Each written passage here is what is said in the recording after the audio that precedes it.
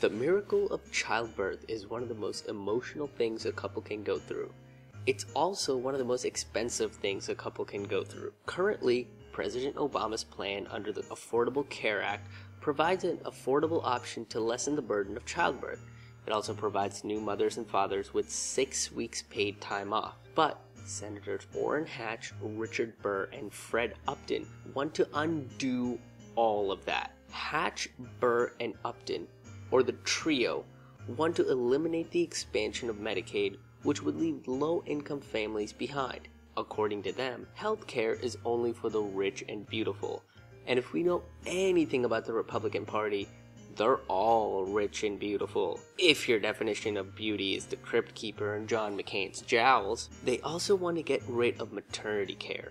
According to them, babies should be able to take care of themselves right out of the womb. The trio was able to change their own diapers by 4 weeks into their congressional term. Apparently, in the world of the GOP, the mother's love should be taxed and paid to insurers. The main claim is having a child is a choice, and hence maternity care shouldn't be given to them.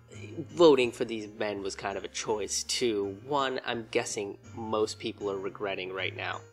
The trio went as far to ask former Health and Human Services Secretary Kathleen Sebelius whether she's heard of a man getting pregnant. Of course, they're trying to refer to the 1994 hit Junior where Arnold Schwarzenegger was pregnant.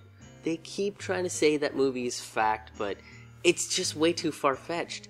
Biology aside, Arnold is just too ripped to get pregnant. The real question is, why are 3 men trying to make a decision on what happens to a mother after childbirth? No matter what, these 3 guys won't ever know what the process of childbirth is.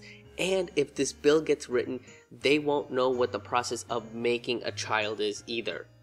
The fact is, men shouldn't try to lord over women, especially when it comes to maternity and childbirth. No matter how much they try, they will never know exactly what it's like. So the best thing for them to do is to shut up, let the mothers get some paid leave, and be with their babies till they're good and ready to head back into work. Who knows? Eventually, that baby might be changing their diapers in the future.